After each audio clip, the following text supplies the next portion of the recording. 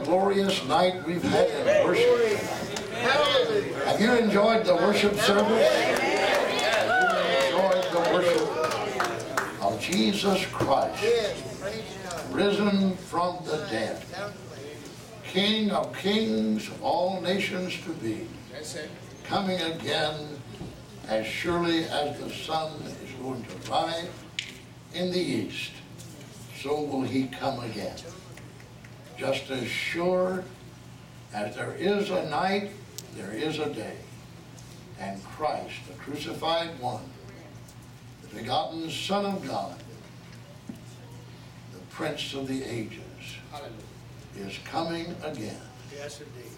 And before he comes, he'll have his church, the glorious church, not just a church. Because the Broadway of religion tonight is the largest commercial enterprise in the world. Religion is big business. Big business. Religion is bigger than General Motors. There's many people that put on a religious look, a religious face, but they haven't found the way. They don't know the way. They know a way, but they don't know the way. They think they know the way. The Bible said they would be like that. The book of Proverbs said there is a way that seemeth right unto man, but the end of that way is death. Jesus said, broad is the way. So New York isn't the only place where there's a Broadway, is it? New York doesn't lay claim to the only Broadway. There's a Broadway of religion. How broad is it? Entertain you, make you feel good, join you to a membership, get you acquainted with a club, put you in a category, entertain you. Broadway, anything goes. Broad is the way. First he said, enter you in at the straight gate. Wide is the gate, and broad is the way that leadeth to destruction. I see. There's a way that seemeth right, but that leads to destruction. Right. And many there be which go in therein. We're glad we found the way. We can sing that song with truth in our hearts. Many songs people sing, they don't know what they're singing.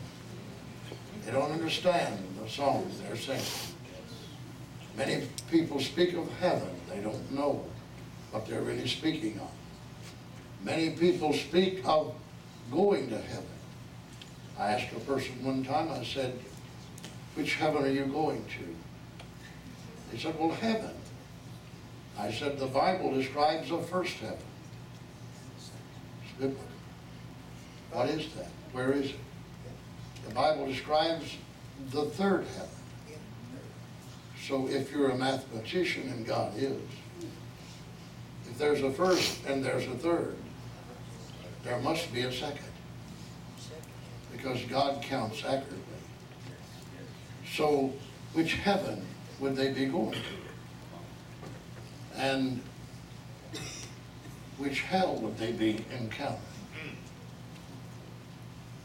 Oh, he's going to hell. But which hell would he be going to? His own. Because the Bible said the sorrows of death, the sorrows of hell have compassed me about. The pains of death have got hold upon me. What hell is that? Then the Bible speaks of the lowest hell. Well, are there higher hells? There's a lowest hell. Is there a higher hell? Then the Bible said that, but the way of life, Proverbs 15 and 24, is above to the wise, that he may depart from hell beneath. Jonah found himself in the belly of hell. Was that under the earth? No, that was in the belly of a whale, a great fish. So the Bible's interesting, isn't it? And if you really are seeking for truth, you'll keep on seeking till you find it. If you feel like you have all truth, that's like a man that's not hungry. And the Bible said, blessed are they which do hunger and thirst after righteousness, for they shall be filled. So if you're not hungry, you couldn't eat very well, could you? Jesus said in John 5, is it 39 or 5:43?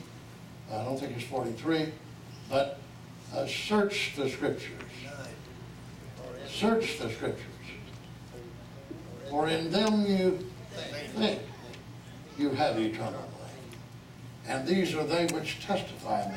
So if you search the Scriptures, is it because that you may not know until you find the way? And then Jesus said in St. John 14, but I am the way, the truth, and the life. So when you find the way, you can find the truth. When you find the truth, you can find the life. That's eternal, everlasting. So God is a good God. I've enjoyed this worship. I really enjoyed the preaching. I thought this former boxer over here, he got back in the ring tonight, didn't he? He really got into the ring. And I really appreciate him because he just really blessed us all over tonight. And I want to welcome Brother Tom. I met him back here, Thomas from Gardner. God bless you, Brother Thomas. Right back here with Sister Brenda Palmer. We're happy to have you. He's a Hoosier. He's a Hoosier, one of those, like I'm a cracker, he's a Hoosier. And we're glad to have him. He's from Indiana and up near Indianapolis, I think, somewhere around that area. And we're glad to have Brother Thomas wanting to feel at home and be that way. And then we have Adonna Brown from Christian Heritage Church in Auburndale tonight. Where's Donna back here? Right here, Donna. Welcome. We're glad to have you. And very thankful that you're here in service with us. So I wanted to give you these scriptures, and then I wanted to welcome Sister Rostita. She is sitting in the back. Rostita, hold your hand up back here. Right here. You're not acquainted with her, but I am. I met her yesterday afternoon, and we talked together. A minister I know in the city here, known for many years, David Walker, came by and he said, Brother Marlow, this fine young woman, she's a nurse by profession, doesn't have a place to stay. And I know that you try to help God's people, family of God. So I searched and thought, my goodness, I've got every room here full. I've got every place on these grounds full. I don't have a place. But then I began to pray and talk to Christina. And the more I talked to her, her family, she comes from a Muslim religion background, but she's a Christian. Christina is a Christian. Praise the name of the Lord. Nurse by profession, 30 years of age, never been married, and I talked with her quite a bit and could see that she'd been through some rough places in her life, and I made a decision to try to help her. So I thought about one little corner I hadn't occupied yet. And Matthew has his trailer on the grounds. Stewart. So I found Brother Stewart and said they couldn't get hold of Matthew, but Brother Stewart. I think we could place her there and let her have a home for a few days. Let her find a church. Let her hear us, see us, get around us. And maybe her life could be changed. She can find the direction God wants her to go. Well, I want you to welcome here tonight. And I want you to be at home with us, Christina. And I want us to get acquainted with you. She's got a job interview with Doctor's Hospital Monday. And let's pray that she can get that job. And I welcome people like this. What is the church about? What is the church for? When she met me out there, I was tired. Everybody was gone. All the staff had dismissed themselves. I thought, now the easiest thing would be for me to go over there and sit down. When I got home, Sister Marlow can tell you I was exhausted. I said I couldn't run a sheep. Maybe God. Do you believe that God has a purpose for everything? Yes, sir. Has a purpose in the whirlwind? Yes. Somebody put their hands out for you. That's it. Somebody reached out for you. Yes, sir, brother. And I said, well, let's just do it. Let's just give this young woman a chance. Because I want you to feel the love of God tonight. And I believe you do. And you're not a stranger here now. Service starts at 2 o'clock tomorrow. And Christina, you come in, you have Bible teaching. She loves the Bible. I noticed her Bible was open. I went into the trailer, looked while she was out walking. And she had her Bible, reading it, studying. So I want her to be welcome at home with us, get acquainted with her, and we'll pray that God will have His way in leading her, guiding her. She has family, they're scattered here and there, but she's come through some rough parts of the journey of life. But I think some of us have too, so you're not different than we are.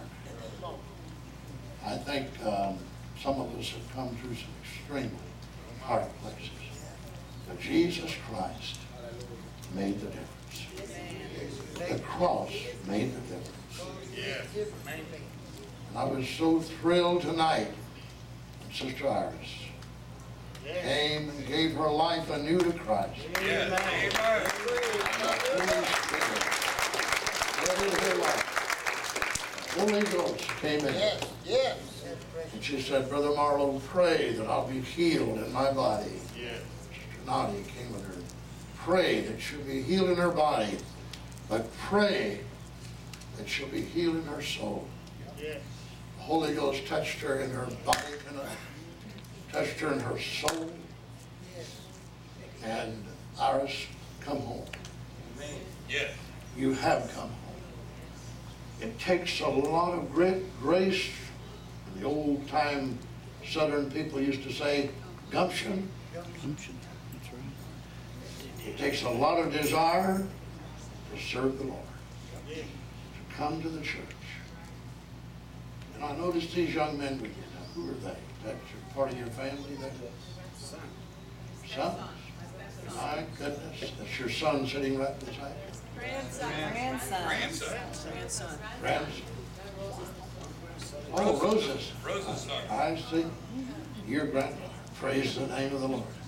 Can't hardly think of you being a granddaughter. I'm so glad these boys are here tonight. Amen. Don't we love young people? Amen. The strength and welcome. That's all I'm going to say. The hour is getting late, and we're finished. And we've got a great day ahead of us tomorrow. I welcome Brother Johnny home, and I can feel like he's grown some since he was here. And God loves you, Johnny. We love you. Come home. Be a man of God. Walk with God. Do His will. And the Lord will bless you And let's pray for one another. Get ready for a great day tomorrow. To you that uphold the morning service, at 10:30, be here and uphold Brother Farias, the elders, and lift up the service at 10:30. And anyone can come and you make a choice. You be led by the Holy Ghost. If you're attending a morning service, we'll be in two places. Some will be here at 10:30. Some will be over in Palmetto at Deliverance Church, 414 7th Street West, right near the Wachovia Bank. And we'll be there ministering, and the folks there are beginning to fellowship us. They'll be back over here with us. That church will be. And I was over a couple of Sundays ago, met the pastor, had a wonderful, wonderful welcome. They've invited me to deliver the message in the morning. So I'm going to go and do what I can.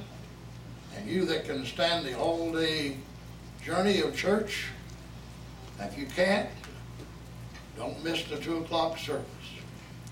If you just can't do it, it's too much, well then I'll be here at 2 o'clock. You don't be there and then dismiss yourself at 2. Our main, all the church comes together at 2 o'clock. We've had a wonderful night, wonderful time in the Lord, and let's get acquainted with one another all over again and give the Lord a praise.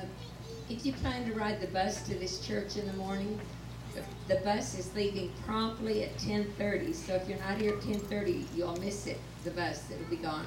You can ride the bus that's going over if you're here at 10:30.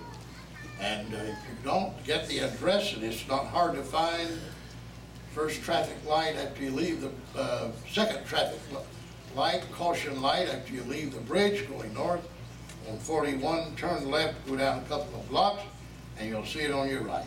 Brother Marlow? Yes. The church is also fixing a dinner or lunch for everybody there, okay? Yeah, those that are coming from the church here, they're fixing a dinner over there for us. And so we'll be blessed to the Lord with that. All right. Got a great day tomorrow, a long day. I'll be tired by the time I see Lily at night. Now, Lily is not my, I don't have a second wife over there. Lily is my dog. Sister Marlow is my wife, and Lily is our dog over there. By the time, our baby. So by the time we get home tomorrow night, we'll be tired. But it'll be a good tired feeling. You ever been tired and felt good? Yeah. You serve the Lord, you go for the Lord, you do His work. You stay in church overtime, God pays you time and a half. You feel good about it. All right, God bless. Remember one more time, I'll announce this, and this is it. Brother Stephen and Diane Rosales, Brother Stephen Roller, their wedding is coming up July the 2nd at 10 a.m. here in the sanctuary. Continue to pray for them. Turn to your neighbor right now. Brother Bill Schoen's got his hand up.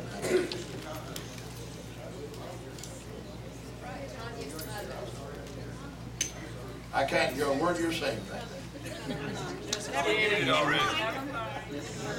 All right, yeah, thank you. You'll have to speak. It's nearly 80 feet back there, so you'll have to go louder. God bless you. First, praise the Lord. Give Him praise. Give Him glory. Give Him honor. Jesus, the living Savior, the living Lord. Now, turn to your neighbor right beside you and say, God bless you, neighbor. Get their hand. Speak to them. And Brother Tom, come back and see him. You are welcome here. Praise the Lord. Everybody say something to somebody before you leave. Amen. Amen.